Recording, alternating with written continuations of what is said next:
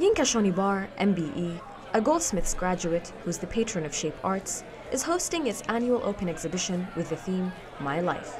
The aim is to encourage both disabled and non-disabled artists to meet and merge, clash, combine, and generally exchange views and ideas about areas which are often sidelined with an artistic debate. The final artworks were carefully selected for the exhibition by a panel of judges including Yinka Shonibare himself, including the winning art piece. Welcome to the studio. This is my studio. For those of you who don't know or you've never been here before, now this space is actually about giving opportunities to other artists. And the winner is Kate Murdoch.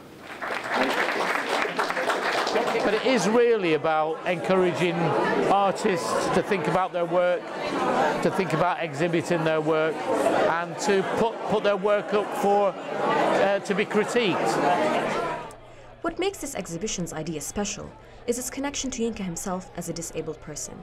He uses individuals as well as himself to create his masterpieces. Despite being in a wheelchair, Yinka's optimism and motivation kept him going, and admirers thought his work grew more beautiful.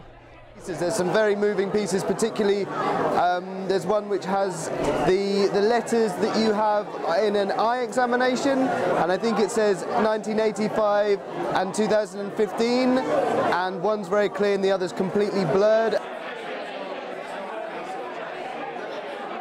I made this sculpture because I've got a few friends who have mastectomies, and I used to be a nurse, so I've also dealt with that sort of thing, and then I trained to become an artist later in life. And the people that I know that have mastectomies, they were just so amazing. They just still were incredibly feminine. They were still full-on women, but still had to look at themselves all the time with a mastectomy, knowing that cancer could come back at any time. And I admire them. I just wanted to make a piece of art about how much I admired them and how they had to live with it.